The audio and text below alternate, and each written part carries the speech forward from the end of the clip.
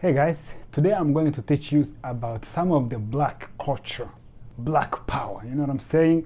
So, I came from a tribe called Tutsi. Tutsi people came from the Horn of Africa long time ago. And then over the years we were mixed with different tribes, Nilotic and then Bantus. And even some ancient people who are the hunter-gatherers.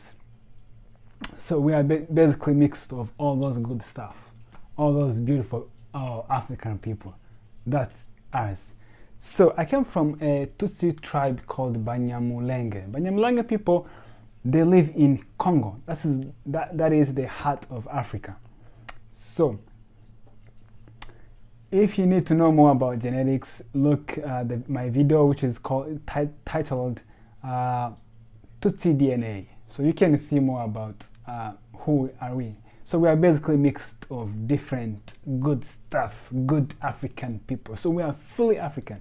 As you can see my physical appearance, I look Horn African, but at the same time you can see some sort of Nilotic people from Kenya, and then at the same time you can see some Bembe people like Shialangwa, Shiminji in me. So we have a lot of good stuff. We are mixed people. So today I'm going to talk to you about the Tutsi culture. So I can summarize everything, but today I'm going to focus on this thing right here. So this is what my ancestors used to drink milk and water from, because they were super intelligent human beings. They didn't believe in plastic like modern days. They could have done those things, but they knew that was not good for the environment. That's why they designed this thing. This is called inhongoro. Inhongoro is used to store milk, and then this is the lid.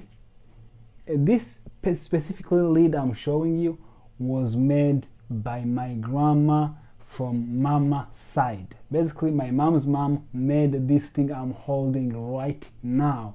This is very special, you know what I'm saying? So very, very special. I'm gonna protect it as long as I can, so I can always remember my grandma. So she made this.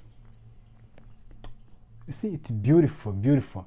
So one of the reasons we used to need this, of course, is to protect this against germs or bugs coming into your milk, coming into your water, whatever you have in here. So as you can see, this is a high-tech technology, you know. It's beautiful wooden stuff, but used to store stuff. As you can see, it's huge. So when we drink milk from this thing, we do like this. You put your hands on the bottom, and then after drinking, we always do like this. In the middle of eating, we eat, and then you take the lid out, hands here, drink, grab food. So we are very, very, very respectful culture. As you can see, there's no way opening stuff all the time, you know. We have to close, drink, close, eat, just like that. So this is Imhongoro. So long time ago, even till today, for the milk to taste good, the Banyamulenge people and the Tutsi in general, I don't know much about the other Tutsi, but specifically for the Banyamulenge, to wash this after milk, we clean this first with cow urine. Yes, I repeat, cow urine. So every morning when the cows wake up, when they are peeing, the young boys will go with this thing, grab the cow urine, make a big one, put in the camp, and then they will wash with cow urine first, and then they will rinse with water. And sometimes they use dust from the fire camp to wash this with dust, and then cow urine, and then water. And then what they want is that smell of cow urine. You know, when they go drink milk, they smell that smell. It's what makes milk taste good. especially if they didn't clean well and they still can taste the bitter of the cow urine. That is what makes milk special. That kind of smell, that kind of bitter and sweetness mixed with bitter urine mixed with milk tasting like sweet. It's beautiful. It does taste sweet, I know, but if you're from a different culture, you probably think like those are gems, that's nasty. But it's not nasty. So, and that is the culture. So maybe that's protected us from getting sick from who knows when mix and cow urine are mixed together, you know. Most of the time what we think is terrible and gems and bad for you is not always the case. Sometimes it might be actually good for your health. But that's how my ancestors did it. And we never get sick from it, so we can't judge it. So this is inkongoro, but this one is small one. Some are bigger. So the small one is called a cadet. The big one is called chance. A cadet and then a chance. They all have this lead. This lead is called umutemeri. Then you put umutemeri here, and then you're good. Sometimes when we come from milking the cows, we kill milk like this. Oh, that is how things are done from Tutsi culture. So, over the summer, I needed to go back to the Horn of Africa to figure out which tribe we came from. It's gonna be like a documentary. I'm gonna spend like a month. I'm gonna visit the different tribes: Afar, Tigrinya, Amarinya, Oromonya, Waloita, different tribes. And then I'm gonna make a scientific conclusion, because you know, I need to find out. Not just assuming. Most people think it's Oromo, but I need to go to see the Oromo people. Do they have this? Do any tribe have this stuff?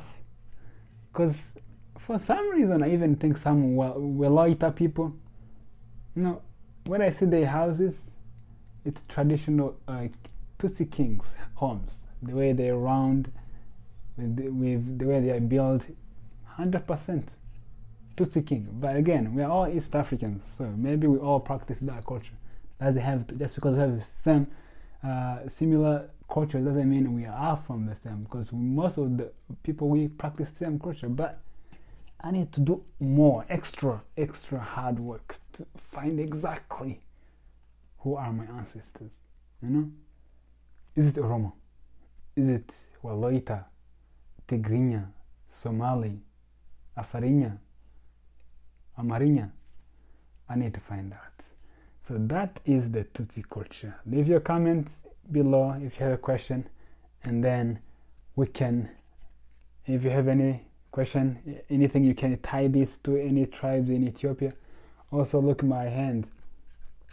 My hand, as you can see, I have those bands. Like, let me put Nkongoro down. Putting Nkongoro down. You see this thing? One, it's like we burn with our fire. We burn our hands. So basically, you put the leaves of the tree. You spit on your arm. You put leaf here. You put fire on top. You just burn yourself. You know. You see those scars? So those stars are just from burning myself as a part of the culture. So our ancestors, they believed if you don't have this, you can't drink milk, or if you drink milk, the cows will die, or whatever. Stupid ancient cultures. But when I did this, it was not still being practiced, but I did it because I just want to look like my grandparents and my grandmothers, because they all have it. But the new generation, they don't have this, and most people, they hadn't known this, unless those who lived in Minembwe area along, and they also want to look like their grandparent. We did this not because it was required, but because we just want to honor our culture. And I was like 9 years old when I burned all those band. So the process of burning this, it's like this is called imhoka. So when I went to Ethiopia, I see people with this. They still practice this culture. Ethiopians, for real. So my point is, which tribe does this thing? One of the men who has this thing, when I asked him, he told me he was Amhara. So, is it just Tutsis and Amhara people who burn their hands like this? You know, so those are things I'm gonna be looking at. All those things, because this is like ancient Tutsi culture of burning yourself. Nowadays they don't practice it, but I got it. So, Tutsi power. So when I go there over the summer, Ethiopia, I'm gonna have to focus on every single details, whatever I can think of. So if you know people who practice this, leave your comment below, because those are the tribes they might be my first target to go visit in the Horn of Africa.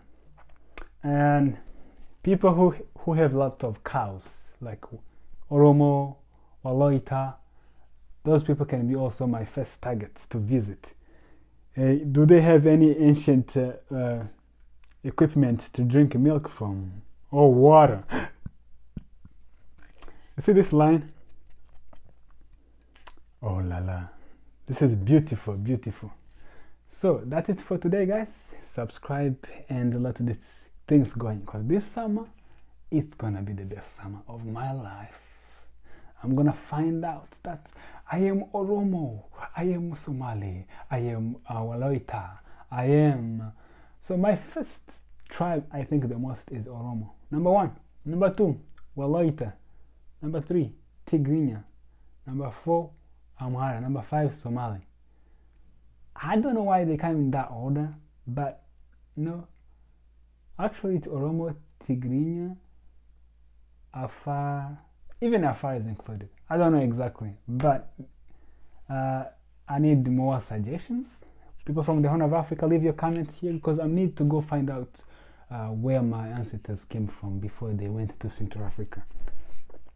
So, thank you so much, and hit like, subscribe, support. Let me go to find out my origin.